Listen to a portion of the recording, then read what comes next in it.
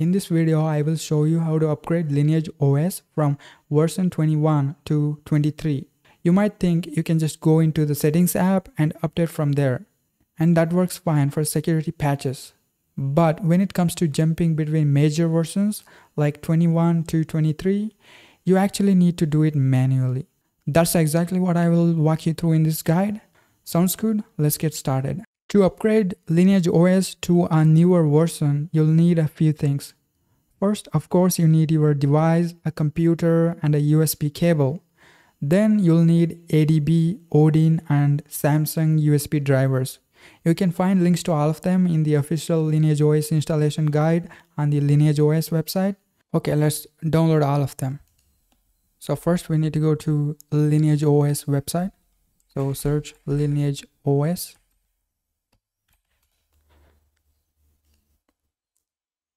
And then just click on Get LineageOS and just go to Samsung and scroll down until you find your tab. So we are using Galaxy Tab A7 Wi-Fi. So I'm going to click on that and just go to installation. This is where you will find all of them. So yep, on the basic requirements, we can see that on the step 2, make sure your computer has ADB and fast boot. So there's a link here, so I'm going to click on it and it will download it. Okay, download the Windows zip. Click on it and it will download it.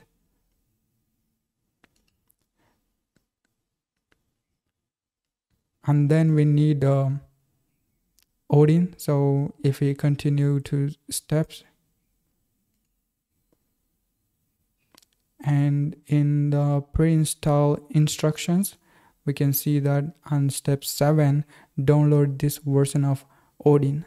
So click on this and it will take you, it will start downloading it. I already have it. It's okay. So we need to download Samsung drivers, Samsung USB drivers, right? It's on the same place where you can download the Odin. So on step 6, download and install the necessary drivers. Click on download the newest Samsung drivers from here and it will download the XC executable file. Download it. I already have everything, so let's go one by one and install them. So after you download it, you should have these 3 files: Odin, platform tools, latest Windows, Samsung USB driver for mobile phones. I'm going to click on this executable file and it should install the drivers.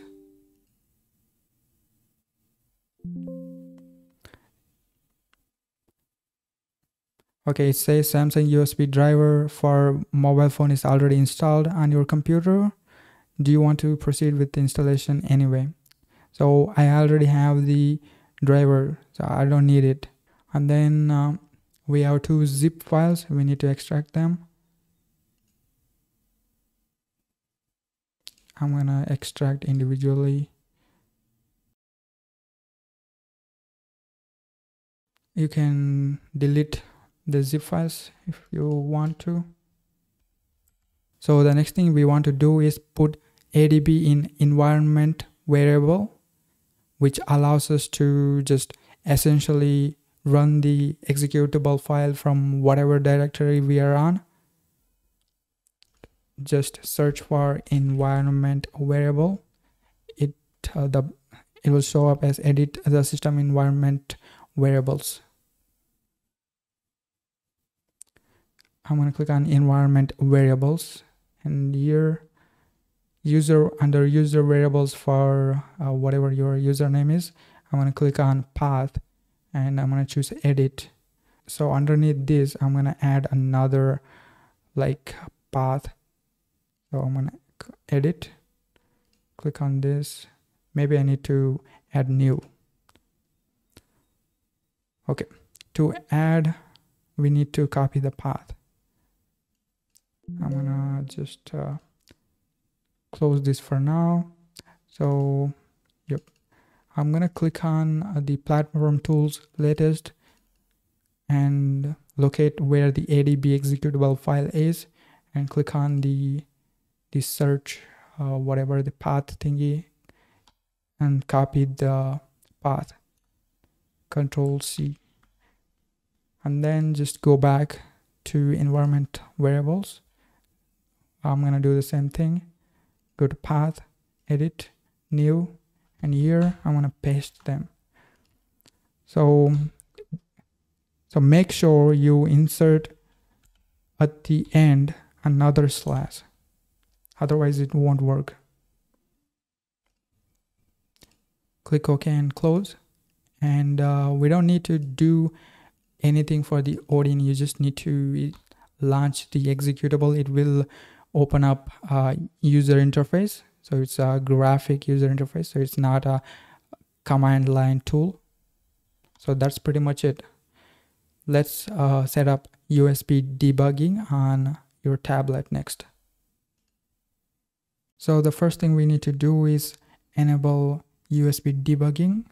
So we need to go to settings.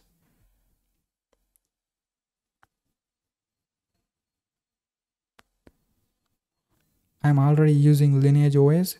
In this video, we're just trying to upgrade LineageOS. So if you want to watch how to install LineageOS on your stock Android, you need to watch my previous video. Okay. Let's go to about tablet maybe. We need to click build number 7 times or something. Okay, it says I'm already developer. I'm gonna go to system. Okay, under system I can see developer options. So we just need to find USB debugging. So currently it's turned off. Let's turn it on. After you turn on USB debugging, you need to connect your tab to your PC and you need to run some command. Okay, I connected my tablet to PC. ADB devices.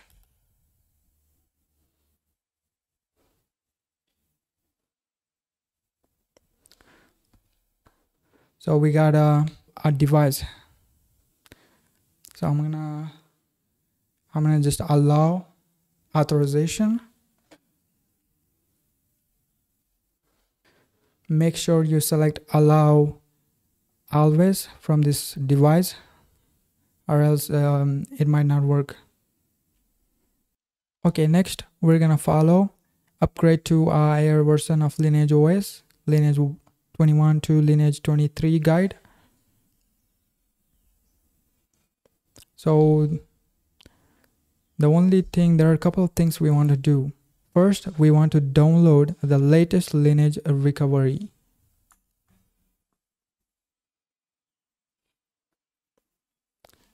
I feel like this is the one they're asking for, I guess. I'm gonna download it. So that is a recovery.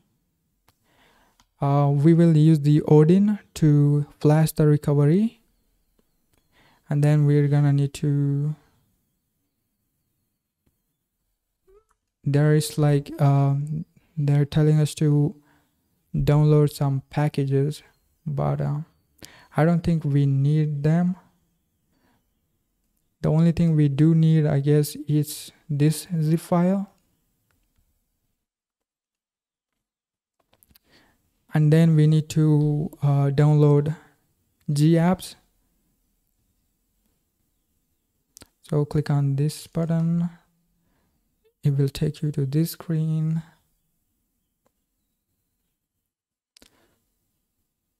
I'm gonna select ARM64.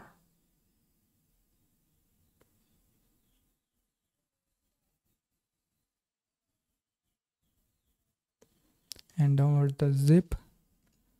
Next, we just need to sideload all of these. I'll be back after I finish downloading everything. Okay, it's finally finished downloading. So I'm gonna just rename zip files so it's much easier.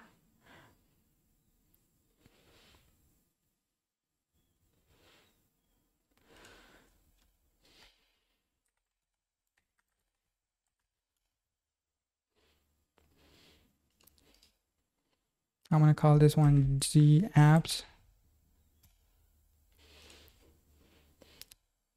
Okay, so what we gotta do is just flash a recovery image. After we are done flashing, we need to enter recovery mode. And then we just need to sideload LineageOS and Z apps. That's pretty much it. Okay, now we need to go to download mode. To go to download mode, you need to connect your tablet to the PC and hold down volume up and down and power button at the same time, and it will enter into download mode.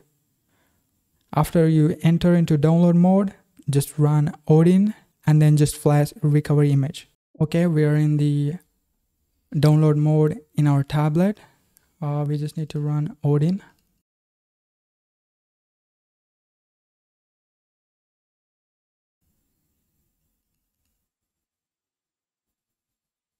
Okay, after reading the guide, I can see that we need to do some stuff to the recovery image.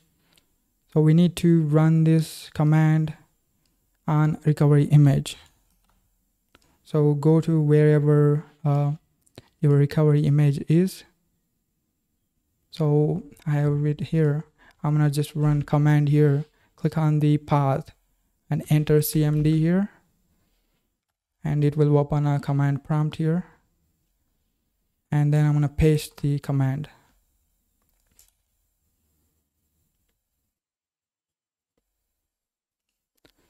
So after I did that, I got a recovery tar.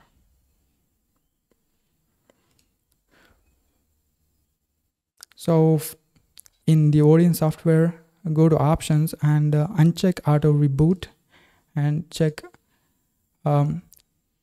the box next to AP and select AP and go to wherever the recovery tar is and select it and start. Just press start.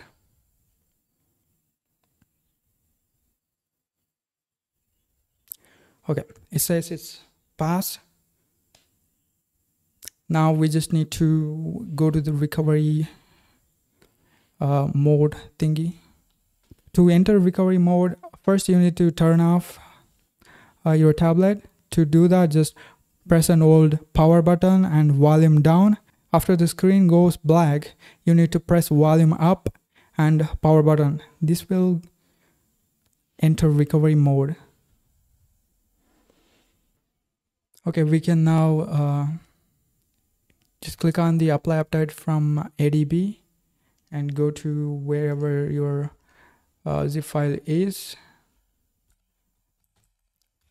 We need to open command prompt on that location.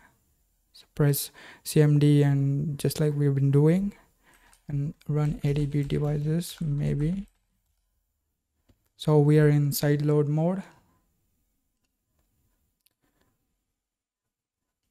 I'm just gonna copy this file, this command, and go here and put it like this, but I'm gonna say LineageOS zip. Just type in first few letter and press tab. It's gonna autocomplete and press enter.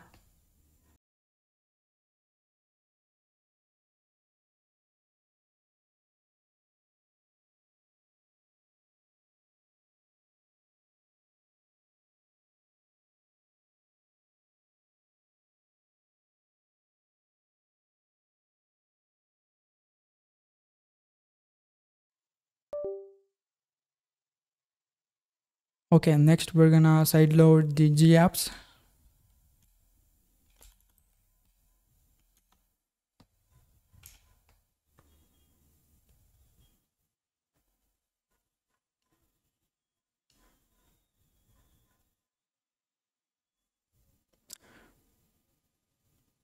Okay, after we are done with this, we can just reboot it. Alright, let's take a quick look at how LineageOS 23 looks. First up, the notification panel. Honestly, it looks exactly like LineageOS 21. So no, it's not using Google's new Material Express UI, which was fully introduced in Android 15. We're on Android 16. So yeah, that's a bit of a letdown. Anyway, just like before, it has everything you'd expect from a notification panel. It has internet, Bluetooth, airplane mode, auto rotate, all the basics. One thing I noticed though, the native screen record still doesn't work. So you'll need to use third-party recorder. I'm using ScreenCam. This one, you can find it from F-Droid. I'll also leave a link in the description. Alright, moving on. Let's check our settings app.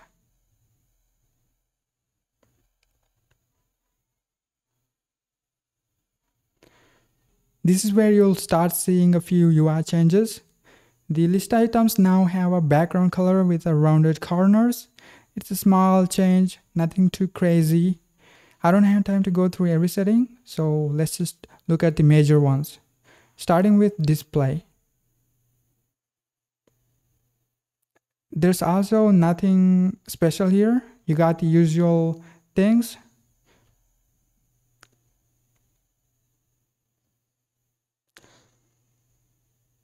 You got night light, which I think warms up the screen to reduce blue light. Next, let's check out wallpaper and styles. This is also a bit disappointing. Sure, it supports dynamic colors, but that's pretty much it. You also had the same support in LineageOS 21, so that's not something new. Also, I noticed you can't even customize the clock. Also, when you hold down on the home screen and click wallpaper and styles, this takes you to the same screen. Okay, now let's check out the default apps. Okay, these are the default apps. I don't want to be too harsh, but I generally don't like most of the apps that LineageOS comes with. The UI looks outdated and kind of weird, to be honest.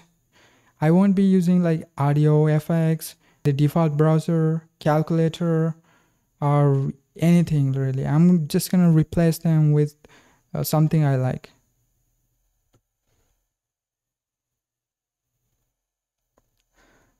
Also, I ran some games, BGMI and Free Fire. Their performance is about the same as you'd expect. I also ran Antutu benchmark. Okay, here's the result. It scored 318,000 points. Yeah, that's pretty much it. If you like the video, hit the like button and subscribe. And as always, thanks for watching. I'll see you in the next video.